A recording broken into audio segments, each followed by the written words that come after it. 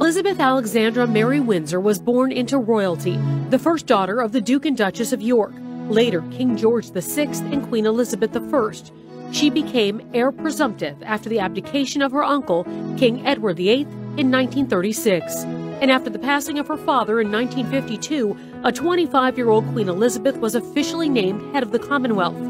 Queen Elizabeth II was coronated on June 2, 1953, beginning a reign that included major political changes, meetings with 12 sitting U.S. presidents, and more than a handful of hardships.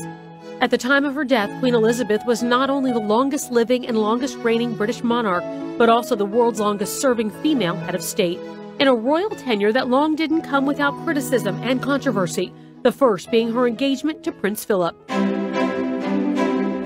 Some royal advisors deemed the prince, who had little financial standing and was foreign-born, an unsuitable partner for then Princess Elizabeth.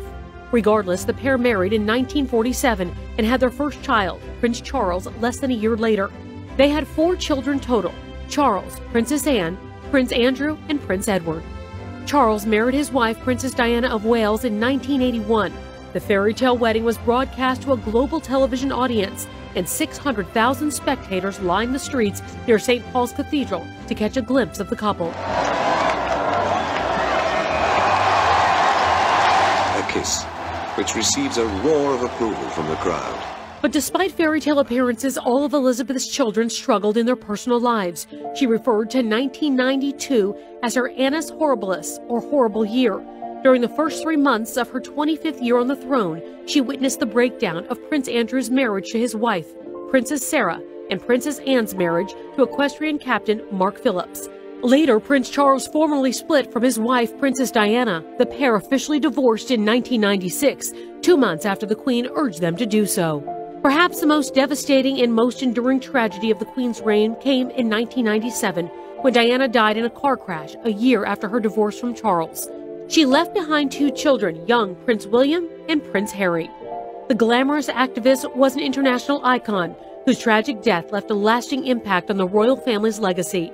Mourners left offerings outside of Kensington Palace for months.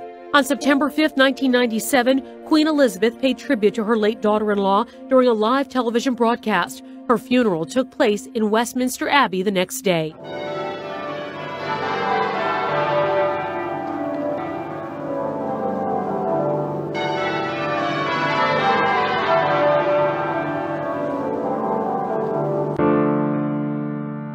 The youngest son of Diana and Charles, Harry, later left the royal family with his American wife, actress Meghan Markle, in a bombshell interview with Oprah.